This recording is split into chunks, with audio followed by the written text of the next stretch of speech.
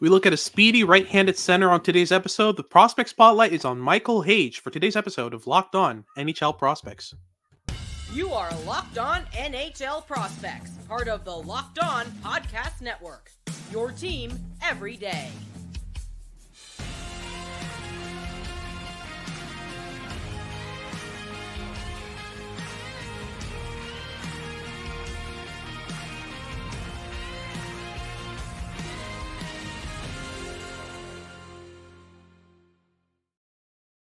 Hello and welcome back to Locked On NHL Prospects, part of the Locked On Podcast Network, your team every day. On this podcast, we break down everything prospects related for you 5 days a week, Monday to Friday. I'm Hage joined by Sebastian High, and on today's show, we'll be breaking down the prospect profile for Michael Hage for the 2024 NHL Draft. We're talking about a 6'1", 190-pound right-handed center playing for the Chicago Steel in the USHL. We'll start off with the breakdown of his puck skills, his skating, the shot, stick handling, all that good stuff in our first segment.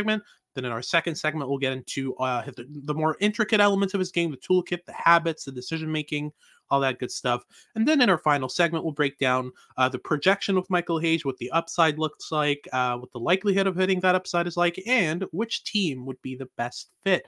Before we get into any of that, though, today's episode is brought to you by Game Time. Download the Game Time app, create an account, and use code LOCKEDON for $20 off your first purchase. If you're watching on YouTube, make sure to like and subscribe. We've just hit 1,000 subscribers. Help us grow some more.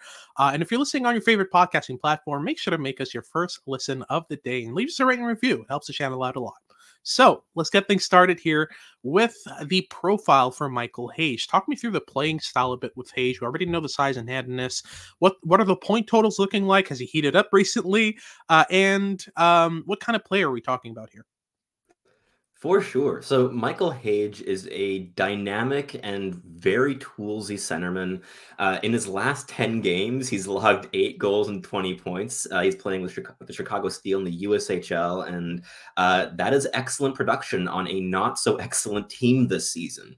While it's a program that has routinely been turning out high-level prospects and winning a ton of games in the USHL over the past 5 seasons, this year's lineup is a little bit weaker than typical. So Hage leads the team in points with 68 this season through 50 games, 31 goals, 37 assists in those point totals. And he's one of just 3 players with over 60 points this season, who are also the only 3 players with more than 40 points this season. So it's been a team led by just a couple players with Michael Hage, Charlie Major, and Mick Thompson. But Hage is really quite dynamic. He is very toolsy. The puck skills are very strong, as we're going to dig into in this segment. And on top of that, he adds really impressive skating ability, mobility in all 4 directions, quite explosive already for his age. He's fairly physically mature. And on top of all that, also has a pretty high level of composure. And he showed a lot of these skills in his D-2 season when he was playing with the Toronto Junior Canadiens in AAA hockey. And while he missed almost its entire D-1, only playing 13 games last season with the Chicago Steel, he will be off to the University of Michigan next season, which is an excellent development program and should be an excellent place for him to take the following steps in his development path. Yeah, absolutely. And yeah, you mentioned the Chicago Steel. I mean, churning off great talent. We're talking about, the likes of Macklin Celebrini and Adam Fantilli and the Middlestat brothers, I believe, were played with there as well. So, lots of talent coming through that. Sean Farrell as well has been playing pretty good for the Laval Rockets. So, yeah, great development program. And speaking of development, I feel like you've developed a fairly amount over the year. But before I get into kind of how his game has progressed, I want to talk about the puck skills for a second, because there's a lot to love there. A really multifaceted offensive player. We'll start with the stick handling ability, because I think that's the best in his tools offensively. The stick handling is really, really good. I love the range of motion. I love his ability to go from right to left really quickly, really accurately. He's able to make dekes inside of pass receptions, which isn't something you see often with young prospects, especially prospects ranked at the highest at 20th in preemptive rankings for the 2024 NHL Draft. His ability to quickly make a deke inside of a motion is really, really good. Great sense of timing as well on those dekes. Although there is some rawness in when he chooses which type of deke. I think that overall the stick handling ability is a big strength. Shooting wise, I think he's got a lot to bring to the game. He's got 31 goals in 58 games. Yeah, sorry, 31 goals in 50 games, and a lot of the goals I've watched have been mid-range curl and drag wristers, one-timers, quick shots in transition. He blends his shot with his motions really, really well. He's able to shoot in motion really well. So, yeah, the shot is, a decent element of his game. So stick handling wise, give him a good 7.5. I really like the stick handling ability. The shot's a good 6.5. It's above NHL average. I could see him score 25, 30 goals in the NHL if everything goes well. But what do you think about the passing? I've had mitigated viewings passing wise on my end. I mean, I've watched a decent amount of tape in his very recent stretch of form, so it's quite possible that my evaluations here are a bit more optimistic than yours because the have been very strong. But I really like the passing ability. He's been employing a lot more give and goes than I saw from earlier on this season. There were flashes earlier on in the season before he basically had a wake-up call that got him to play a far more like refined two-way game where he was really trying to play AAA style hockey in the USHL, trying to do everything on his own. And throughout the early stretch of this season, he was really integrating a lot more mature habits in his game, as we'll discuss in the next segment. But that gave him a really strong foundation for that give and go play that he's been using really effectively in recent weeks. And he's quite quick with his passing. He blends his passing and handling ability and skating ability really, really, really nicely together in unison. And on top of that, I've liked the playmaking creativity a ton this season. He's been integrating a ton of delays in his on-puck game in the offensive zone, looking to create small little openings in defensive structures, and very confidently attacks those with a variety of passing tools in his arsenal, whether it be a hook pass or a saucer pass. Like he's really been integrating a ton of versatility in that playmaking game, and he's had to because the Chicago Steel team just isn't the strongest this season and has often been relying on his individual brilliance to deconstruct opposing defensive structures. So for sure, I think for the passing overall tool grade, I'd probably give him like a 7 as well. Like I think most of his tools, including the passing and including the skating and the overall puck skills, like all three of them, I think grade at 6.5 to 7.5 in that range.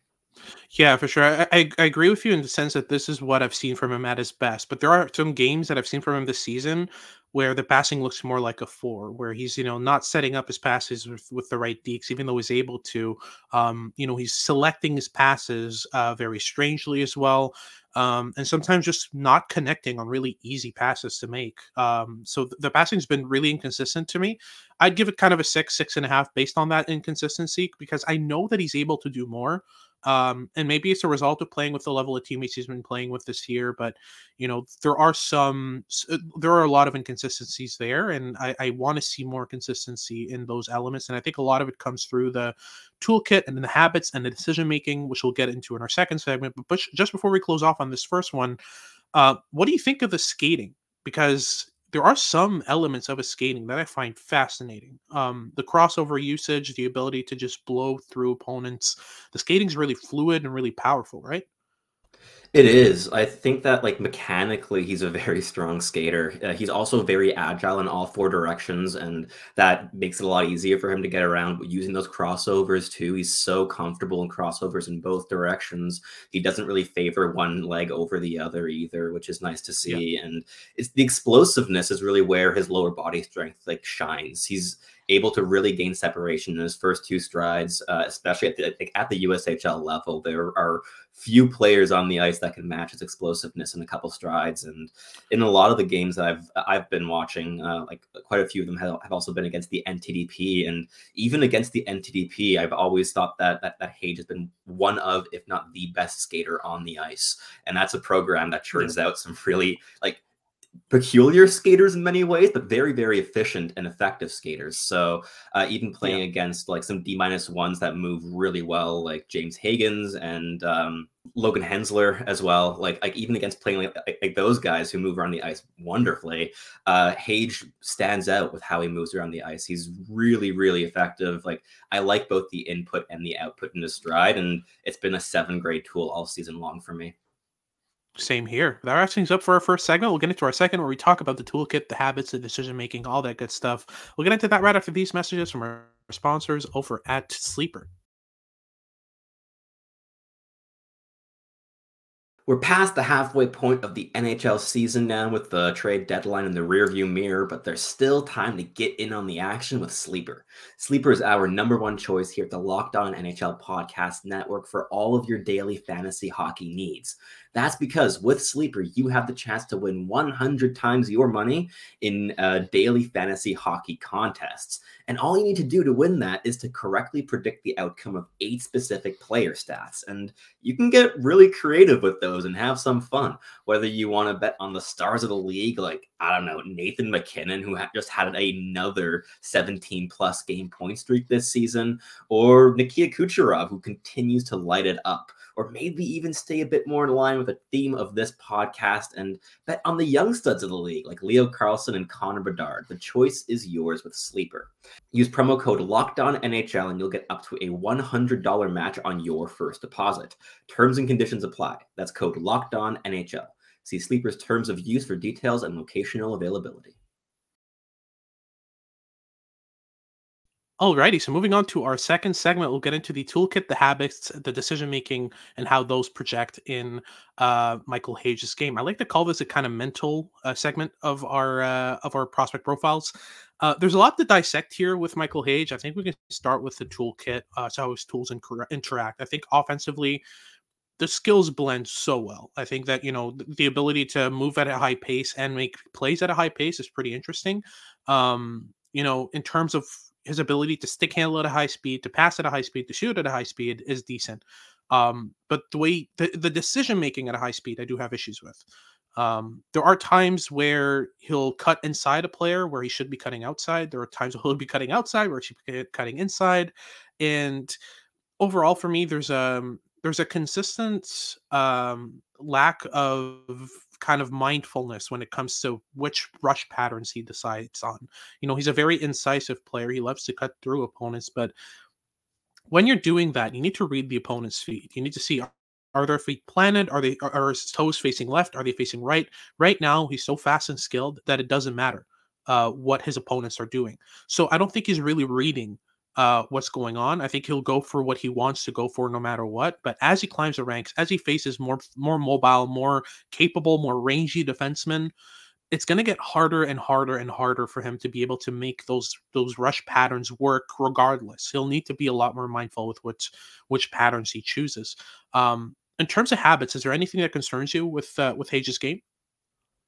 Yeah, I mean, especially earlier on this season, as you mentioned, there was often a lack of calculation behind the decisions he was making, and it was perhaps a bit more improvised of scanning around. If he has decent enough scanning habits, scanning around for options when he sees something, just goes for it, rather than having specific plans to create options or to look off options and hang on to the puck himself and to really think of where he's factoring in space on puck. I do think that the off-puck decision-making offensively is a decent step up from the on-puck decision-making, which gives me some room for optimism in how he's going to progress on that front.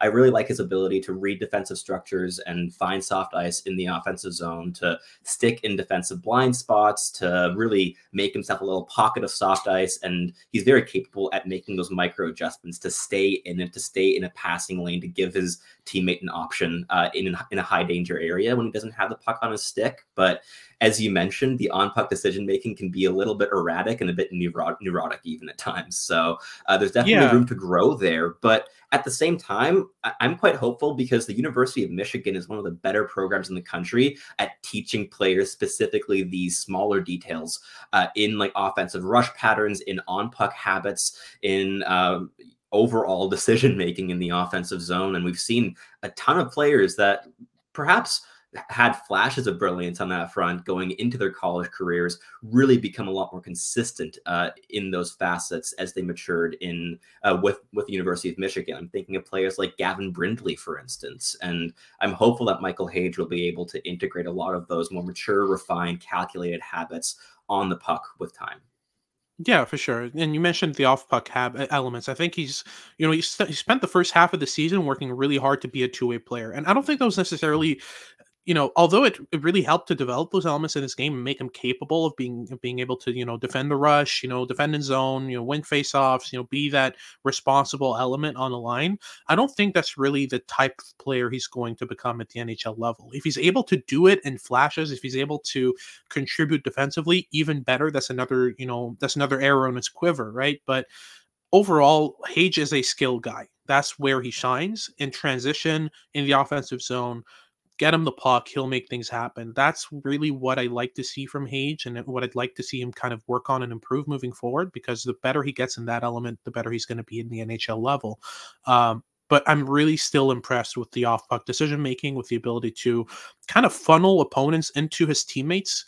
He kind of shepherds opponent, like off the rush. If there's a puck carrier coming his way, he'll direct him towards the side of the ice that has the most of his teammates to make sure that, he's kind of funneling players into potential turnovers and that kind of stuff. That's one thing I really, really like about Hage's overall decision making in transition defensively in his own zone. Really active stick, really smart stick, really puts his stick in the right lanes. And I haven't really seen him layer his physicality into his interventions as much. I wouldn't call him kind of a physical guy, even though he is 6'1", 190. But that's another thing that he can develop with time, and I think that he could get good at this, is really kind of leaning into guys physically, using his physicality along the boards to get off of the boards and kind of turn pucks over and make plays in the middle of the ice. So, there's room for improvement on the off puck game and the defensive game, but it's still something that he's explored a ton this year, especially in the first half, where he was kind of doing his best to be the most responsible element on that team. And, for me, I don't think there's anything really concerning with his decision making and habits. I just think there are things that aren't there yet.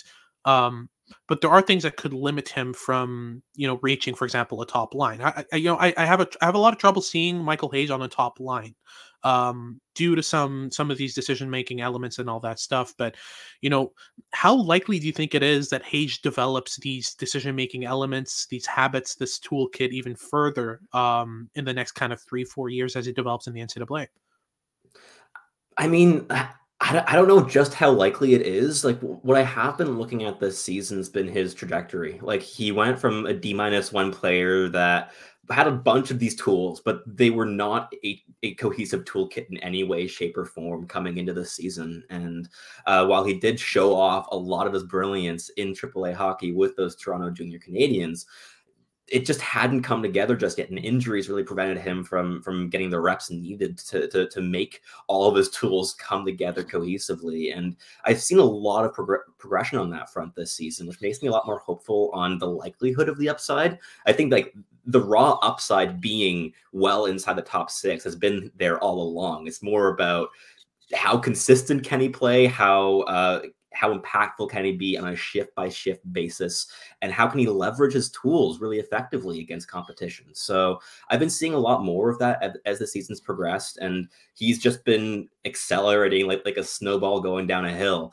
And as the season's gone on, and I mean, he's at 2 points a game over his last 10 at this point, and he's been like the most threatening offensive player in all of my 3 viewings over that 10-game stretch. And yeah, he's been playing some pretty good teams, right? Like the NTDP was in there. So I think I'm a bit more optimistic at this stage than you are, but I've also caught less questionable viewings than you have. So we'll see how he keeps progressing. But I think that, especially because he is going to the University of Michigan, and like they're just so consistent at being able to refine players and like encourage players to double down on their strengths, which is exactly what Hage needs in his development at this point. Yeah, for sure. Fully agreed. That wraps things up for our second segment. We'll get into our third, where we talk about the projection, the upside, and which team would be the best fit for Michael Hage. Right after these messages from our sponsors here at Locked On NHL Prospects.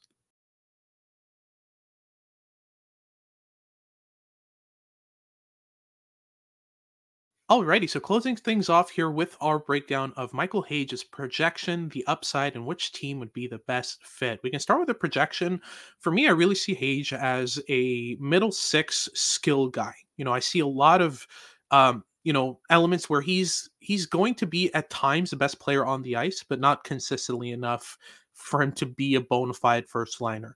The type of guy who's going to carry pucks in transition, to play on the half wall and perhaps the top power play and just rifle pucks consistently at the net, while also connecting with his teammates fairly well at times.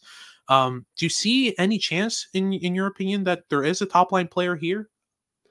I do, on the wing. I don't think if he does crack the top line, he's not going to be the 1C. But I've seen enough from him in terms of like high end composure on puck, being able to allow exert a gravitational pull on his opponents, take in that pressure, make a pass through it or around it, using his pretty diverse passing arsenal and his handling skill and his skating ability. The tools are all top six caliber in terms of projection in my eyes. And I've seen the habits refine over the course of the season. And I think that the composure is a really good foundation for him to build off of. Is he a slam dunk top six guy or potential top line winger? No, but I've seen enough flashes of just like brilliant skill and brilliant awareness and execution on particular offensive zone sequences that I do see that pretty impressive top six upside with some fringe top line potential. But I've been a pretty big fan. He's been inside my top 20 for the last couple weeks at this point, which I know is a decent bit higher than where you have him at this stage in the draft cycle. And I will say that our USA scout David Sod has gotten into my ear a little bit with Michael Hage, and Yeah. I've been starting to really see a lot of just wonderful upside in his game. Oh, for sure. Yeah. I mean, the upside is certainly there. For me, it's the likelihood of him hitting it is, I don't know. Especially as a top line winger, I think that, I do get shades of Jonathan Duran from him at times, where it's like you're really, really skilled, dude. Just a tiny bit more engagement, a tiny bit more involvement, a tiny bit better decision making. He's the type of player who really, I mean, when he's on his game, it's amazing to watch, but like there's a significant lack of consistency for me. He hasn't been the same player all year, and his effort level, his engagement, his decision making has really wavered massively. I'd say even more than a guy like Trevor Conley, or John Mustard or Sacha Boisvert. Like those guys are decent. Especially regarding Sacha Boisvert, I think the two can be fairly comparable regarding, two players who are playing in the USHL in their draft year, are producing fairly well, are good goal scoring centers, but project better as wingers, that kind of thing. For me, Boisvert has just been a lot more consistent, a lot more defensively engaged and smart. And I think his game is very much further along than Hage's. But Hage has pure skating ability, pure skill that Boisvert doesn't really have. So yeah, there's a significant issue for me with the level of engagement and consistency in that with Hage. But regarding the NHL fit, I do want to talk about this quite a bit because we do have a lot of options here, depending on where he ends up going. I could see him go as high as 15. I could see him go as low as the middle of the second round. There's a big range for Hage. First, let's talk about where you think he'll end up realistically on draft day.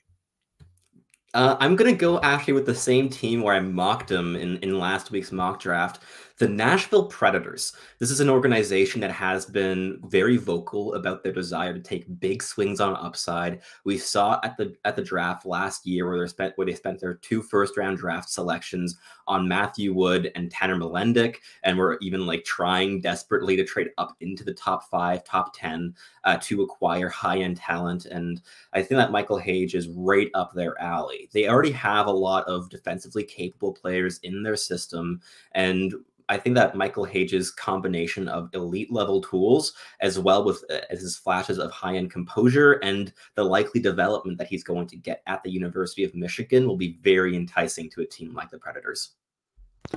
Yeah, I would agree. However, I do look at the Toronto Maple Leafs. I not only think that this would be the most likely fit, I also think this would be the best fit.